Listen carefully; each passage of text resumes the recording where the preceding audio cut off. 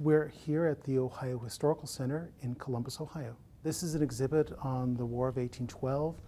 It's called Ohio on the Front Line. We're celebrating the bicentennial of the War of 1812, and we wanted to focus on Ohio's involvement in that war. And it's rather significant in the sense that, at least for Ohioans, that several of the major battles of that war happened here on Ohio soil. The War of 1812, the United States declared war against Great Britain. Some of the causes that led to the war were kidnapping American sailors and coercing them to fight for the British Navy. Also, the British were supplying several Native American tribes, inducing them to cause conflicts on the frontier. Also, Americans looked up to Canada as potential areas where they could settle. So there was also that aspect that they coveted the British territories in what is now Canada. So many of the major battles that were very significant in the war happened here in Ohio. In particular, the two sieges at Fort Meigs and the Battle of Lake Erie. Fort Meigs is along the Maumee River. It's just upstream from Toledo, so it's in the northwestern part of Ohio. And after the fall of Detroit, which happened very early on in the War of 1812, it was one of the important redoubts to defend the Northwest Territories. So a British army under General Proctor with Indian allies came and besieged the fort, and they were successfully able to resist that siege, and so that the British had to withdraw back to Detroit. And there was a second shorter siege that wasn't as significant a few months later.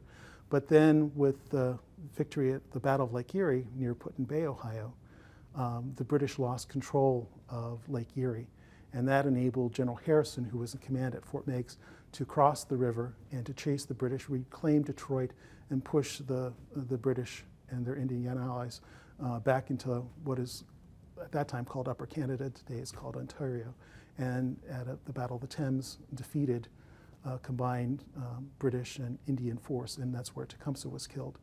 And because of that significant victory, the Northwest Territories was secured, and pretty much after that, that particular theater of the war ended.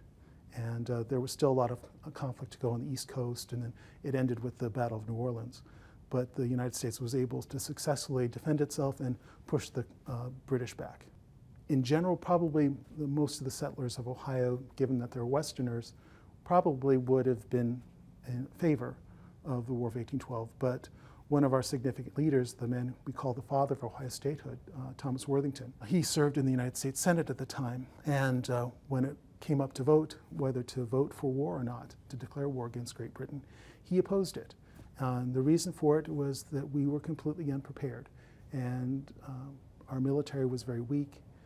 We didn't have the supplies or the arms in order to create an army, and he feared that it would be disastrous for the United States. And he proved to be quite correct. In the early years of the war, there were a succession of defeats on the American side. There were some bright spots out at sea with individual combats of individual ships, but on land it was quite disastrous for the United States.